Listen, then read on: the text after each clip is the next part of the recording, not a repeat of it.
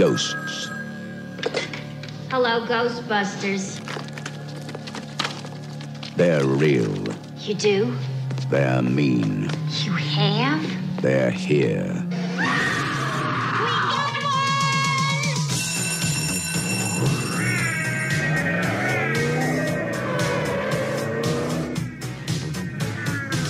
Ghostbusters. Hey, anybody see a ghost? They catch the ghost that won't stay dead. They're armed. They're dangerous. Try to imagine all life as you know it stopping instantaneously and every molecule in your body exploding at the speed of light. All right, that's bad. Okay. All right, important safety tip. Thanks, Egon. Your girlfriend lives in the corner penthouse of Spook Central. You want this body? Is this a trick question?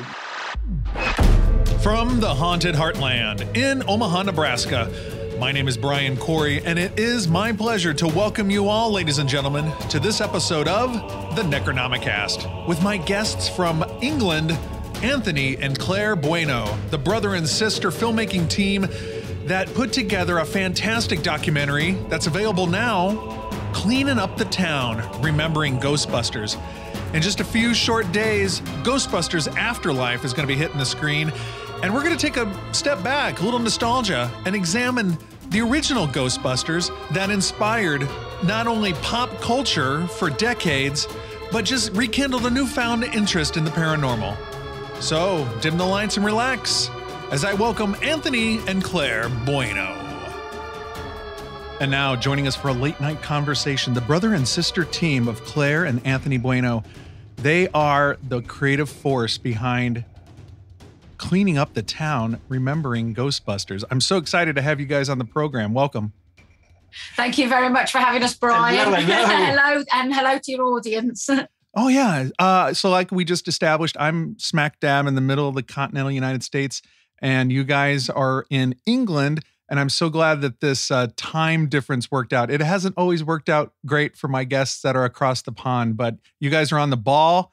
Your assistants that helped book this were on the ball, and no problems. I'm so excited.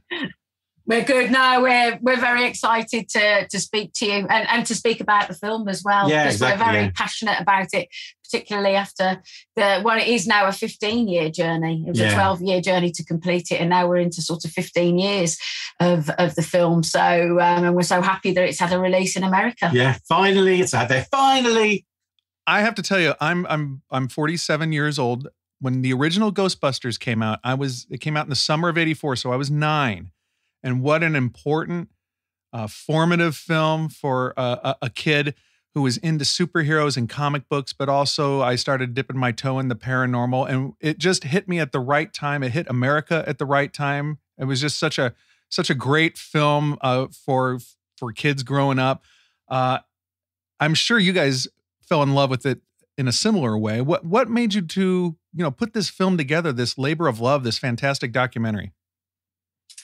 Well, it's essentially my favorite film, and that is like the long and the short of it. And like yourself, went to see it at the cinema when it was first released, and just it's hard to say how these films kind of work. You kind of figure that out when you get older, and then you kind of realize that. I mean, there's some childhood films that you watch when you're a kid, and you think, yeah, maybe not. But there are others that just nothing springs to mind at the minute. To be fair. Yeah. No, some you revisit though, and you think, actually, what was that about? But it's just like I remember this much better. But Ghostbusters has never done that, and the best ones just can. You grow kind of with, or they kind of grow with you. You understand elements of the film that you too young to understand then, and it's just. And when you get older, when I went to film school and kind of like, I realized you kind of have to study films rather than sort of like kind of be taught how to make them, which is, I've never done. I just always sat and watched the film. I never really kind of inwardly digested kind of analysed it. But you do, and you just like, it's just a great film. It's just extremely well made, and everything, every beat works. And it's just, so it doesn't matter what kind of phase of my life, I've always loved it. And it's always been that film. And when in like film school, they'd say, what's your favorite film? What influenced you? And everyone's like, oh, Quentin Tarantino. And, it's something like that. It's either Fight Club or it was, or Pulp Fiction was generally what, we're going back a few years now as well. And I was Ghostbusters. The only one And it was like Ghostbusters, and which I've always got a bit of a giggle. It's like, why? It's like, it's just exactly what I want when I go to the cinema. Pure escapism, good fun, and you come out in a great mood and you want to talk about it. It's just, even now, and even though I've seen it up-teen times on VHS and DVD and Blu-ray, and going to the cinema, thankfully, because cinemas now re-show all the old films. So I love it. So for me, it was my first film, and yeah, and for me, I'll give you a much shorter answer. But I get excited. Yeah, you just get really excited. Even after making, the film for such a long time, we're just as passionate about it than when we started out. But yeah, for me, with you, Brian, it was the first film I was allowed to go and see actually as a teenager. And I was about 13, 14 years old without parent supervision. So I was there with my friends, and I actually remember sitting in the cinema. I remember the seat that I was in, and the clothes that I was wearing, and being scared by the library ghost, and so for me it was kind of like a rite of passage film, really. But in fairness, for me, it was just a film I watched and enjoyed. For Anthony, it became kind of much more of a passion, Dan Aykroyd, like yourself as well, the whole kind of interest in the paranormal. Yeah. It sparked all of that. And I have to say, for me, coming and making a film about Ghostbusters, I've probably got more respect for it now as a filmmaker, having made a film about it and finding out how, all the kind of intricacies that went into making it, and the passion and the commitment and the teamwork and the genius behind how it was made, gave me the respect for the film that I've got today, really. Well, I have to hand it to you, because your production company sent me the screen copy, or the screener's copy of it. It was 2 hours, 7 minutes long. And I always have a fear sometimes when I either pick up a book or a magazine or watch a documentary that my favorite film or something that I enjoyed growing up is going to be deconstructed in such a way that I might, it might lose some of its luster. But I have to hand it to you. After watching 2 hours and 7 minutes of this documentary that you guys put together, I came away with such a greater appreciation of what they accomplished in such a short amount of time. Now, I heard stories about, they put the movie together in relatively quick fashion, but the stories behind it, behind the rewrites, and how it was set in a different time period, and how it was a much different film when it was first developed, when it was first pitched to the studio, up until about 3 or 4 weeks before the release, when they were still, like putting the mascara and the makeup on the very end of the final effects of the movie, up until pretty much opening day. What a great appreciation that I've walked away with Ghostbusters and what they achieved. Did you, when you're putting together a documentary like this, and you're getting all this information and you're learning more as you're filming, does it change how you make and focus your documentary? That's a good question. It does, because, documentaries are organic, at least they kind of should be. There's, what's the one documentary? It was like Filming the Freemans, or Finding the Freemans, I think it was called. And it was originally supposed to be about clowns in New York, and it became a completely different thing, because it turns out this one fellow was related to a family who were accused of being paedophiles, the dad and the brother. And it never reveals whether they were or they weren't, but it was fascinating. And it's always stuck in my mind that, docs need to be that, if you're truly going to document, a period of time, you've got to be able to kind of go with the flow. And I remember we was going through the old notes of like when we kind of constructed, or like trying to construct the film out of it. And it's completely different, those notes, to what we actually made. Because I think what we got is much more fluid and tells the story, rather than, okay, well, we need to get this bit told and that bit told. There's a lot of bits that we cut out that I really wanted people to hear, but they didn't fit in the flow of the narrative. So it's just like, and it kills you. But all of a sudden, if there's a bit that, it just kind of feels a bit off, and you have to remove it, and it works. And that was sort of like some of the painful decisions. So you do have to be very kind of mindful when you're kind of constructing something like this, that, you've still kind of, go with the flow. And I was just about to quote John Candy then, like a twig on the shoulders of a mighty stream. So and we uncovered stuff that we either had passing knowledge of or had no clue of. And as we were getting more and more interviews, and which was also an organic process, there was like those people that we wanted to interview, but there was some we couldn't find. And there's others we just didn't know about. And it's like you interview someone who goes, "Oh, have you spoke to Mark?" It's like, no, I haven't. "Oh, well, you want to speak to Mark? Oh, right, okay. Then you speak to Mark. Have you speak to Stuart? No, I'm just trying to find Stuart. Oh, well, here's Stuart." And so we ended up gaining. It was like a domino effect, wasn't it? Yeah. It was great. And it just, we built such a mass, and then, it's taken us years to make this thing. So there was an element of, you become very responsible, because this is their stories that you've taken custodian. Yeah, you become a custodian of their story, really. So, right. Without kind of wanting to sort of big ourselves up or anything like that. But particularly because it took us such a long time to make, purely because of logistics, and we self-financed the film at least for the first 8 years of the film. People like Harold Ramis we lost sadly, and Terry Windell, and there was at least 6 people that we lost along the way. Yeah. And so when you know that you're probably the last person that they spoke to in any kind of depth about their encounters and their experiences working on the films, it kind of gives you a bit, you then have to take on more responsibility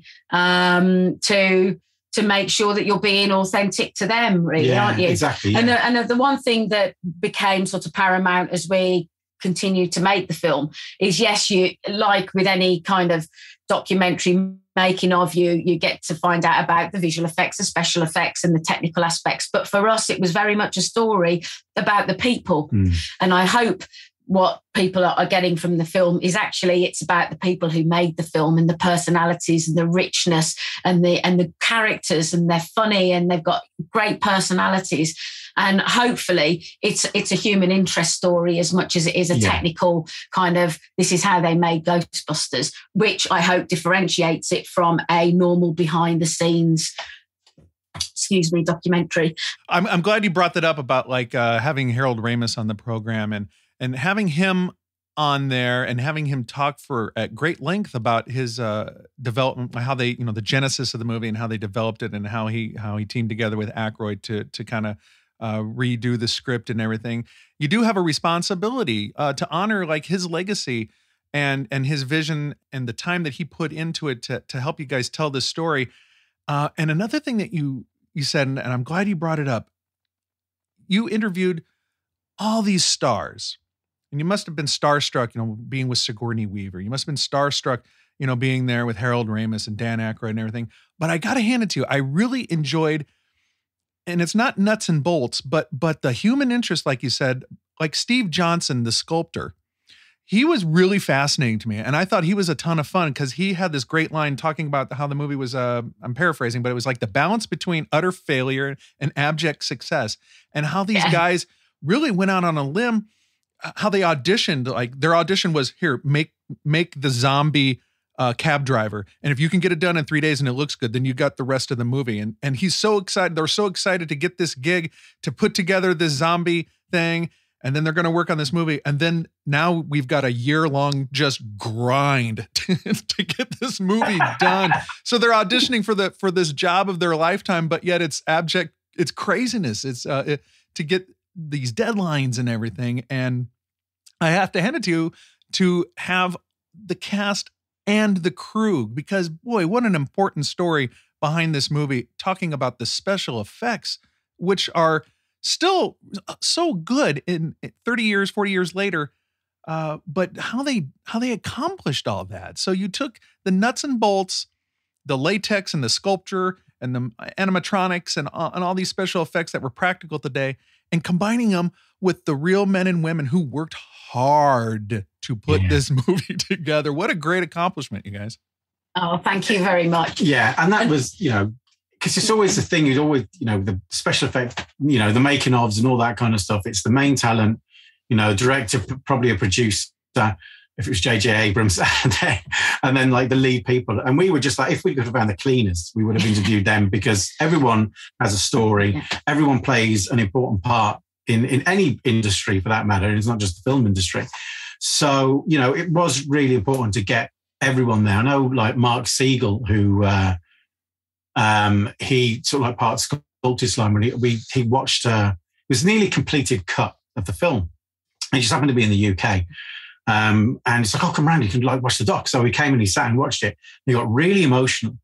And he's just like, it's completely transportative.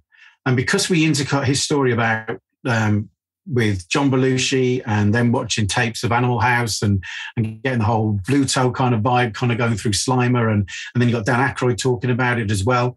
And he goes, you have indemnified? Is that the right word? Yeah. So you've indemnified myself because I always talk about this, but no one else ever kind of like brings it up. So, and he got quite teary on a couple of occasions, thankfully, because he was enjoying it rather than thinking this is what I've been waiting all these years to watch.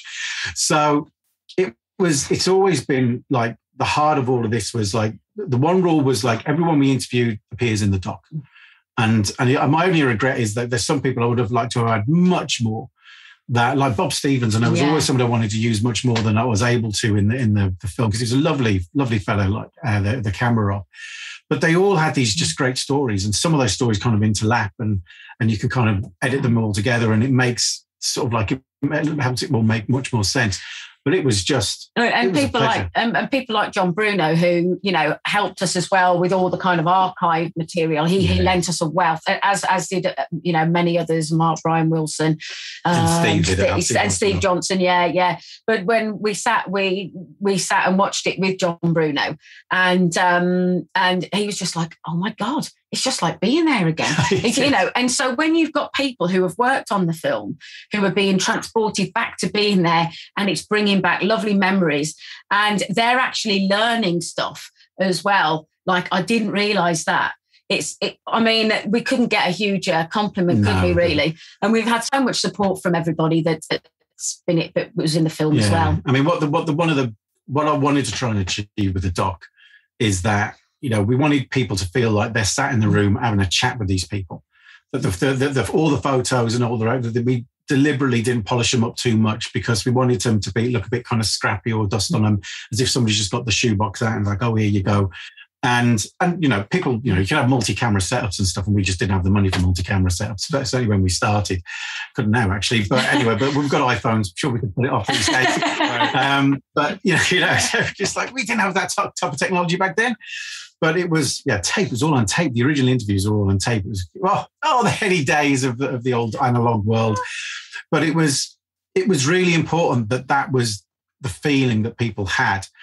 That people feel like they're sat in the room with Harold as he's telling them a story about Ghostbusters, and Richard and Terry and Steve and Sigourney and Dan and it's because I remember listening to like audio commentaries and when they first started, and that's what it was kind of feeling like. Sometimes you were in the room with these people, translating that onto the screen in the best way that we could, and and there's lots of kind of different ways and means you can kind of go back that, but that was something I really wanted to have, because it really was a pleasure being with these people, and they were such a warm bunch.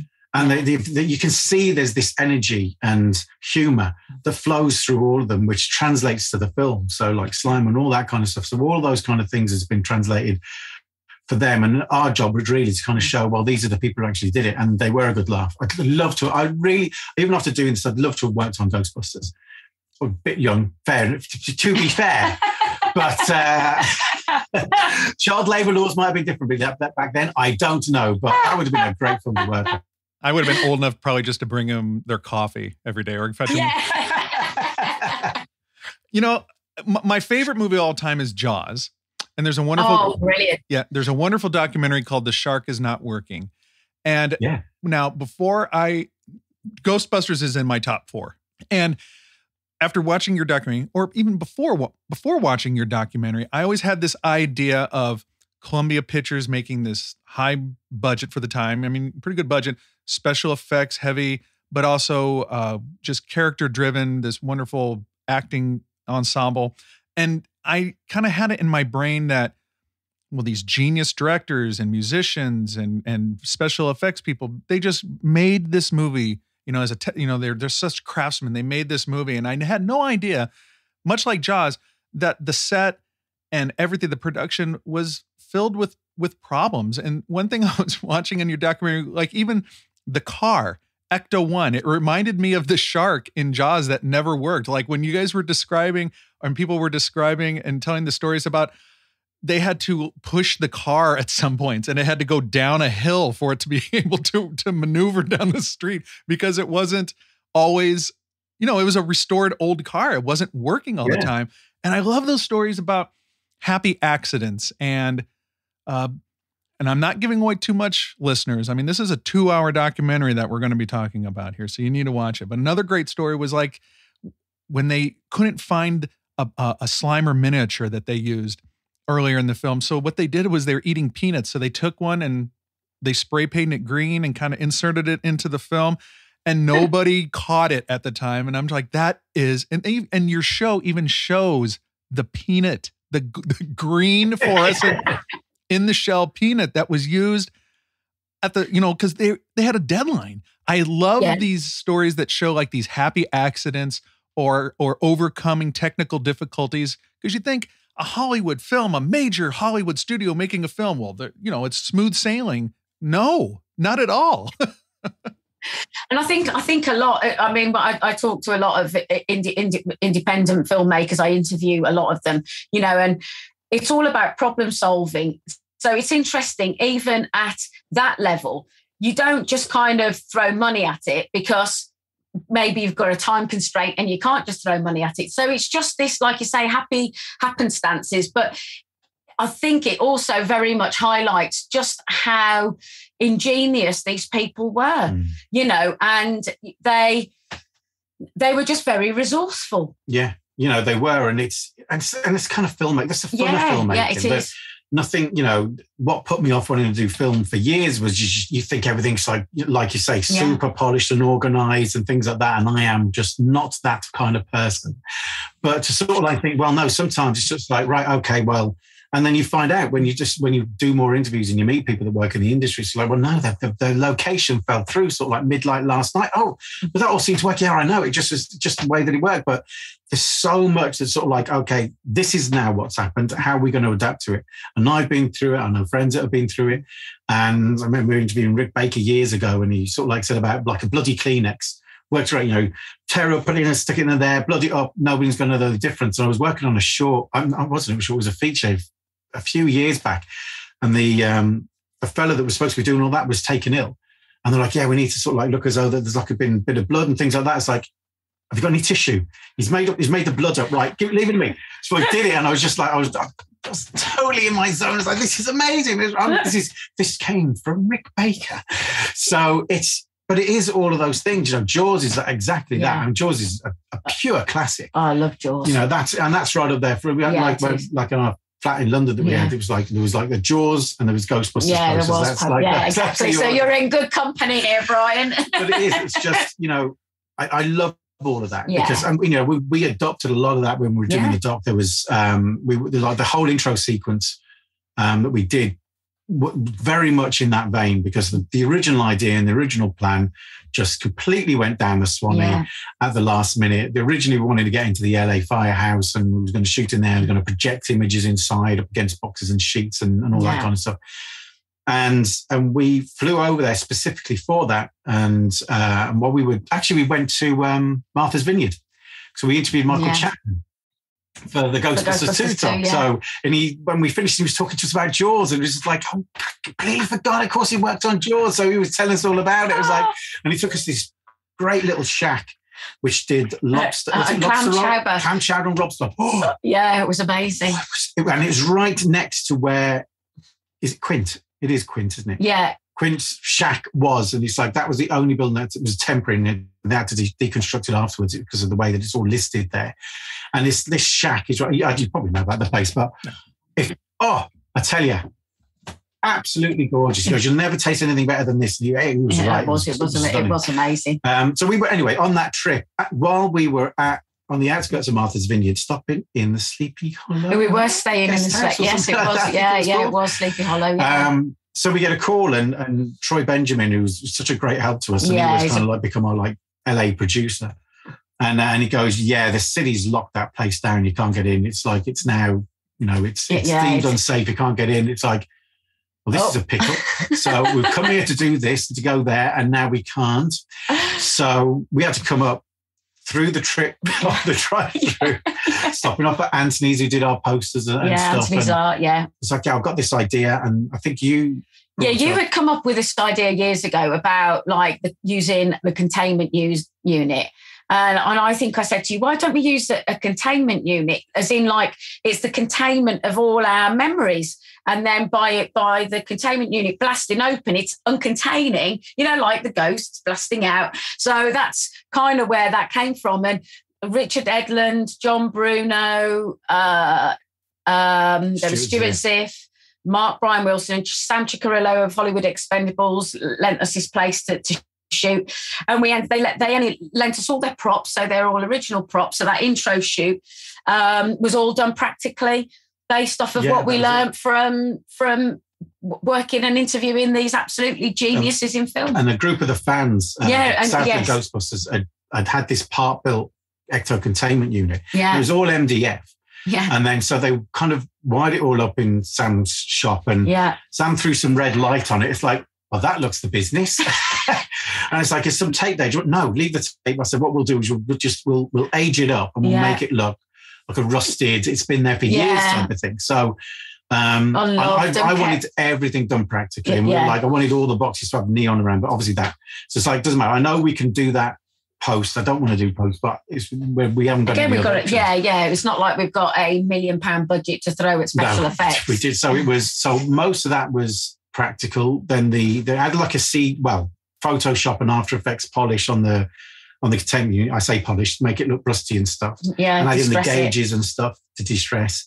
And then all the smoke was practical. So that was in our kitchen, using how they shot Slimer. So Claire was wrapped in black. Yeah. We had some black cards with a black shoebox with a whole contact. Yeah. And one of our lights shining behind it. There was Luis who was helping us out, and I had this old smoke machine which I had to jerry rig because it was completely knackered. So we was actually kind of crack it open and pour this solution in, and so it just and it's like action, and then it's like, okay, knock, open, and things like this, and it comes up and the lens flares comes off. Yeah. It worked, and then you just superimpose it over, and the lens flares and things like that. So there's a lot of that was all practical. Was all just a bit of our DOP here. But it was just taking that premise. Listening to you explain like how you put that part of your show together, it kind of drew comparisons in my brain on the puppeteers during your show that were talking about, like, for example, the library ghost, and how originally they were like, how are we going to do this the way that we did, and there's going to take a team of puppeteers and all this. And so, but they figured it out with one person, and just the evolution of that, I thought was very, very interesting. Now, for me watching it, and I wouldn't call myself an expert on Ghostbusters. I mean, I've read different articles, and I think I read some book about it, or it was mentioned in a book, but I've seen it a million times. Love it. Like I said, it's in my top 4 or 5 movies of all time.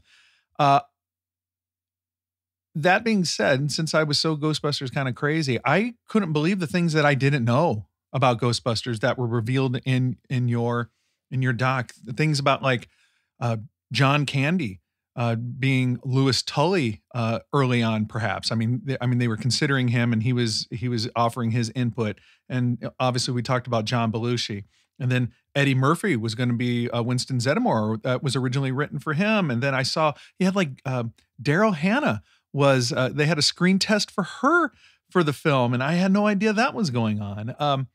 And then we got to Ernie Hudson, and I thought he was very gracious, and he explained a lot in there. Having Ernie in your documentary, obviously he was disappointed how the script changed, which I didn't know, as it came up to start principal photography. Were there big surprises that you didn't know about when people started talking, like Ernie Hudson's kind of disappointment and things like that?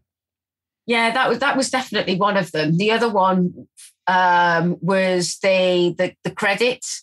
And the people that have worked for Boss Film, really, they were either cut out or they weren't given the right job titles. And I kind of made it this crusade, didn't I? That was like, well, we're a documentary about Ghostbusters. We need to set the record straight. So I kind of badgered poor Richard Edlund. I'm like, have you got that original list? Have you got that original list of and who should be credited for what? And so that was something for me that was very important. And of course, in the end of the documentary, we do list everybody how they should have been correctly credited for for the function they performed in the film. So that was that one for me in particular.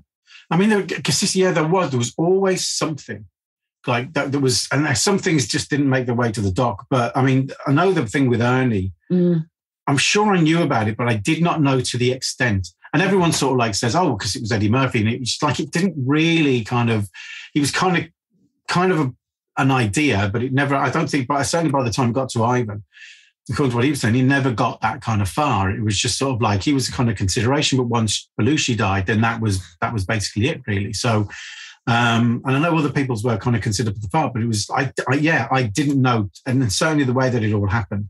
And it's like I say, Ernie. I mean, Ernie is a legend. Yeah, he's the most amazing person. Such a lovely man, and he's and he is fine. Like most things happen that long in the past, you sort of like you adjust to things and you see things from different angles and stuff, which he does now.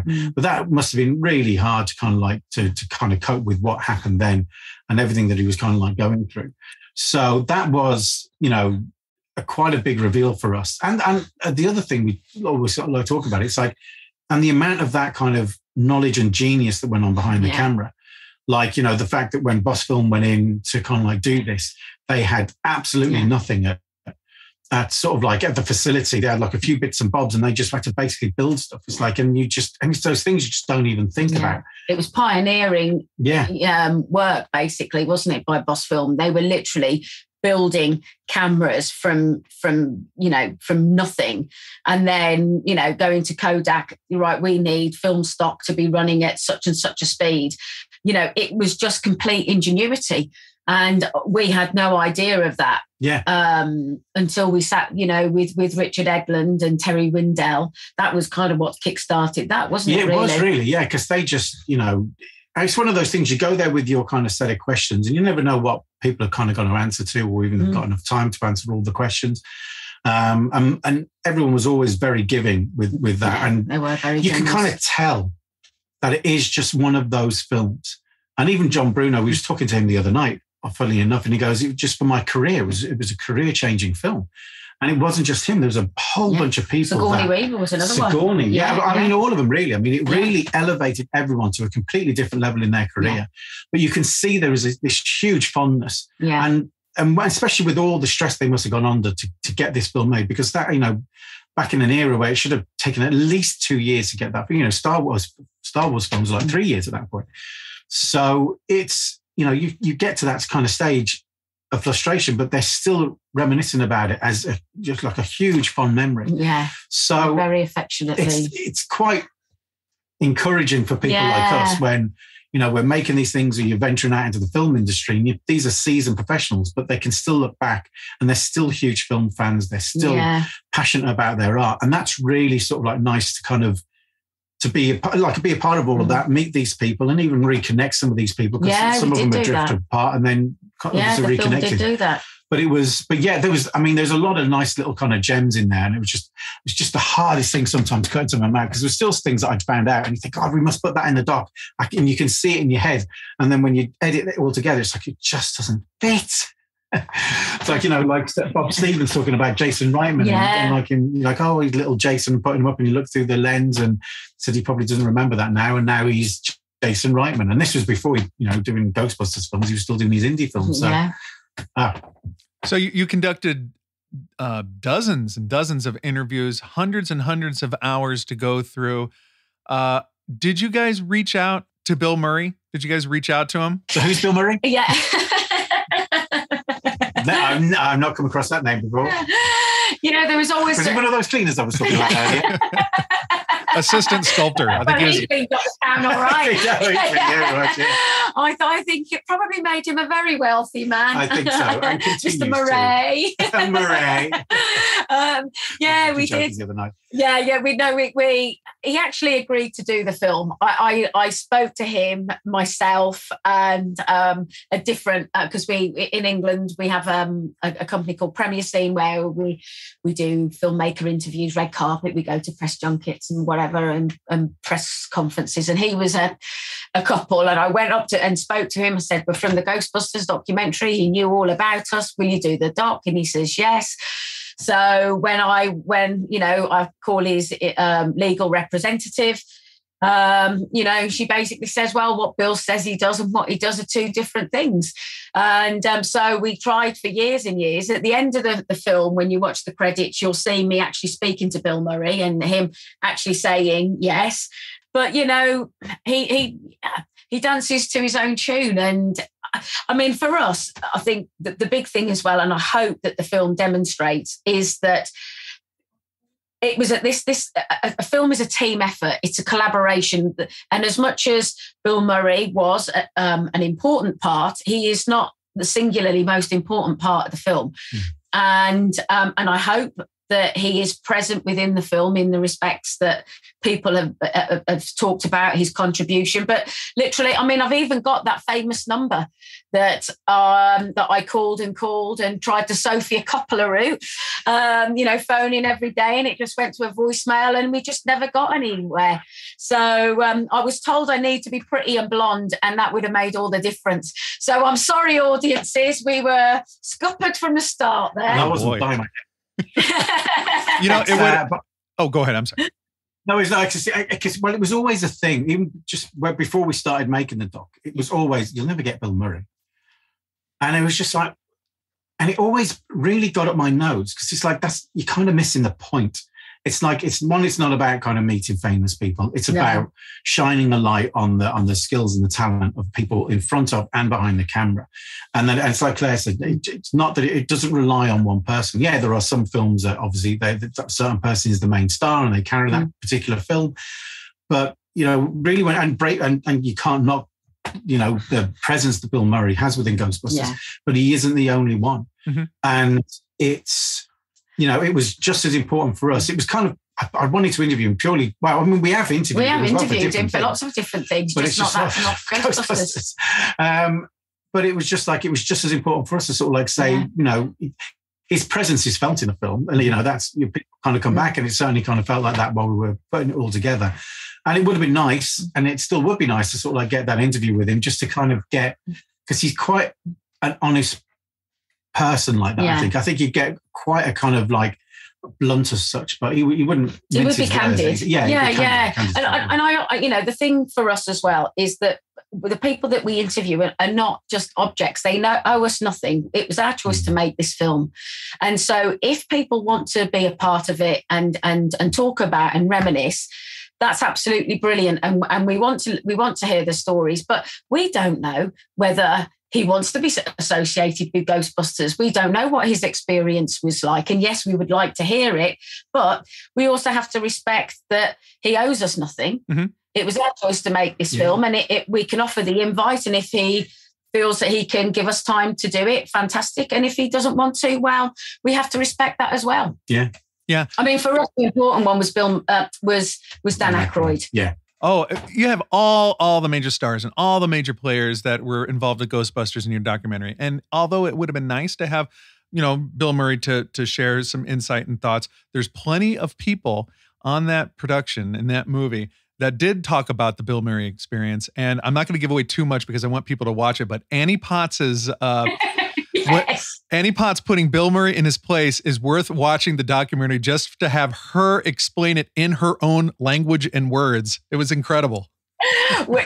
She was amazing, wasn't she? She came to the door. Do you remember when we were interviewing her? And we just didn't even recognise her. She's just so luminous and attractive, and not that she wasn't in the film, but she's just I didn't. I she looks so young. And I thought it was her assistant. Yeah. She had these big kind of like sunglasses on. She was hi, and I was just like, oh my God, okay, okay, right. Oh, come through.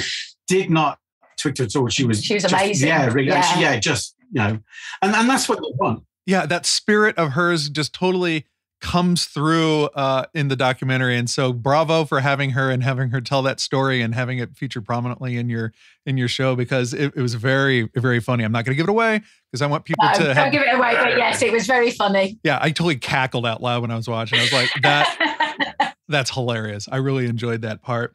So yeah, you guys worked on this for a long time. I mean, over a decade, right? Yeah. 12 years it was before we actually handed it in for delivery. Yeah. And now with this new movie that's coming out, Ghostbusters Afterlife, and renewed interest in this documentary of yours, and it's getting a United States release. You want to tease out a little bit, or how can people? No, it is out there already on on VOD. I think it came out the 5th of October, and it's across all the major platforms: Apple TV, iTunes, Microsoft, Google Play. There's another one that we don't have over here. I can't remember what that is. Something like Zulu. It's not Hulu. Oh, I don't know. Anyway, it's across VOD. Yeah, and it's absolutely fantastic. I want all my listeners to, especially if you're like my age, our age, and you have great memories of going to the theater and seeing Ghostbusters and Ghostbusters 2. And like I said, I had such a connection to it because I was into superhero movies and science fiction movies. And what a great movie to come out so original with a mixture of like some horror and sci-fi and just wonderful comedy, slapstick, intelligent comedy too. I mean, it was just such lightning in a bottle. I mean, there wasn't a movie like it before, and there are constant imitators that try to capture that essence of a great ensemble work, special effects, a whip smart script, deft directing, just everything. It just was like almost perfection, and so much of it was like improvised and by the seat of their pants. I mean, I can't think of another film assembled in such a way. After watching your documentary, I know the story, but I can't think of another film probably assembled in such a way that turned out to be such a colossal hit and such a major force in pop culture for decades. Yeah, absolutely. And I think, what you've got in front of camera is you've got sort of three, they're not classical actors, they're comedians, and they had worked together for many years. Yeah. So you've got that chemistry on screen already with them bouncing off each other. And then you surround them with these classically trained theatre actors who are, they're playing it straight. And it just adds to that. It's almost like a tennis game, isn't it? You know what I mean? The interaction between all of these actors. And at the centre of it, of course, are these comedic actors where they're allowed to be funny. Yeah. But even then, they're not playing it for laughs. It's kind of exactly. It's not goofball. Yeah. That's the thing with Ghostbusters, and it stands out as a classic of the era because it is, it's unique. It's, even, and I love Ghostbusters 2. It's a great film, but it doesn't replicate what Ghostbusters was, in any shape, way or form. It's, Ghostbusters 2 does feel like its own film to be fair, which I think is perfectly fair, but it's, there is something raw about Ghostbusters. It kind of the way it's captured New York at that particular point in time, everything became much more kind of sanitized after that, where, it's like I said earlier, it was this kind of crossover event where you got the people behind the camera, changing their kind of career paths. To a certain degree, everyone's kind of moving from ILM and they kind of want to set up their own thing. So everyone's kind of coming together there. You got everyone in front of the camera coming together. You got Ivan, who's done a few films by that point, and now it's sort of like, okay, we want to kind of make the next step. Let's make this one. This will be all right. Special effects film should be fine. And it just becomes something. And I think if they, it makes you wonder if they knew exactly what they were getting themselves into, would they have approached anything any differently? And, the fact that it's a bit kind of rough around the edges and people's experiences maybe with that genre of film and that lot might not have been as finely tuned as they eventually become, it kind of creates this fluidity that everyone's kind of open to suggestions and sort of like, and to other people's sort of like expertise. It's sort of like, you know what? And I've certainly done jobs like that where it's just like, I don't know that. but you know that, so you do that, so I'll do this, and I'll try and learn from you, and you try and learn from me. And that was actually Richard's philosophy with Boss Film, was that it was based off the Hunting Bank Project, which is a Native American term that sort of like, even though people within tribes would have their own specific tasks, but they would have overlapping tasks. So one could take over one role. So everyone could know and appreciate everybody else's job, even though they had their own specific thing to do. And that's really that. And there's no single point of failure there, right? Yeah, exactly. Yeah. You know. So you've got someone like Sigourney, who's sort of like known as a straight actress, doing like Alien and coming off of the back of all those kind of things, and not known as a comedic actress, and the likes of Bill and all the rest of them that aren't seen as straight actors either. But then they've got this film where they can have a stab at all of it. And I just think Ghostbusters really does work on so many levels, and it's just that, and you can, and hopefully through the doc you can kind of see why that works, because of the various personalities they've got together, the various skill sets have come together, and then this film has kind of come out of it. That's still sort of like to this day, as indeed, like people that weren't even born when the films came out are just huge fans, go dressed up as Ghostbusters, spend thousands building proton packs and all that kind of stuff. And for films, I mean, I get it. I was there at the time, but others weren't. But they still become attached to it in that way, and that just sort of like shows a testament to it. And there isn't really that. I know Comic Cons and all those things are a big deal, but for a film to kind of transcend from like Back to the Future, like Jaws, that it goes from being that one, that's the next like summer film, to becoming something much more. Whereas there was many others that kind of came out at the time. Well, 84 was a good year. We had Terminator that year. Right. Well, I got to hand it to you, because you told such a thorough and complete picture of the movie. I'm a musician, and even your even your explanation or the explanations about how the soundtrack came together, and how the wonderful rich orchestral score of the movie, and even the Yamaha DX7, which we had, everybody around here had a DX7 at one point, how that was just a basic sound that was used. I mean, just all these great little nuggets of information. Now we're all old, codgers now. That is true. Do you guys have, like, as I do, this kind of like youthful excitement coming up for next month with Ghostbusters Afterlife? I like everything that I've seen in the trailer. I like how they're approaching the film. Kind of continuing the storyline from 1 and 2. Are you guys as excited as I am to see Ghostbusters Afterlife? Yes. Yeah, I think it's the short answer to that one. It's like, yes, I am. Yeah. A chance to, I don't think there was times when we've done stuff. We were working on the doc long before this was even like a possibility, and thinking, God, it would be amazing to see like Terror Dogs back on screen again, because there's such a great, and another thing with, the way there's things played for laughs like Slime Out. There's things that aren't funny like the Terror Dogs, which I remember when they played on TV here at like 5 PM, they edited out any scene where you could see the Terror Dog full on was all edited out. And that shows, because it's quite a scary creature. And now we got a film that's coming, and it's just, I am quite excited about it. We're going to see all of that kind of stuff again. We're getting a chance to revisit something in a fresh new way. And that's only the stuff that we've seen in trailers. There's still another 2 hours of film that's going to come. So what else that's kind of planned and they're going to do, and where it's going to go? And I think, Jason Reitman he's already, earned his stripes as a director and filmmaker. So, he is very much a character-driven director, which is the kind of films I want to see. And so, I think the kind of legacy of Ghostbusters is in the best hands it could possibly be in, really, to carry it into the future. I know that was it, because it was like, and definitely nothing against like the 2016 film, no, but it's like and that film itself is of a style. Yeah, it's not to mimic what kind of came before, which was a good thing to do, and it is its own thing. It just uses the same kind of sort of like theory. I did not enjoy that. We went to see it, didn't we? And we were entertained. Yeah, we had a good laugh. Laugh out loud. In some places, it's got the old nostalgia twinge when it was on.